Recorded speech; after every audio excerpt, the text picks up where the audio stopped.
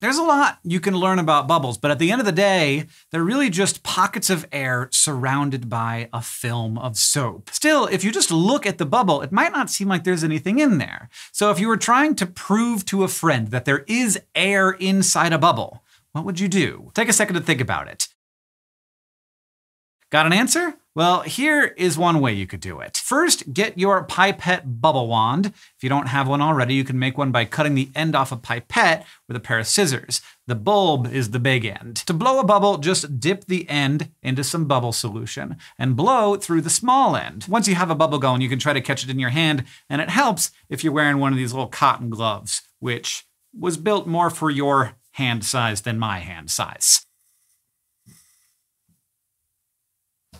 Woo, I almost didn't catch it, but I got it. Hello there, friend. Now, we put our pipette back in, cover it nice and good in bubble solution. See if we can get it to go in. Oh yeah. Now, I can suck the air out of the bubble.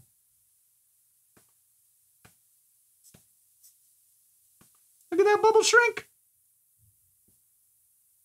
Bye-bye, bubble.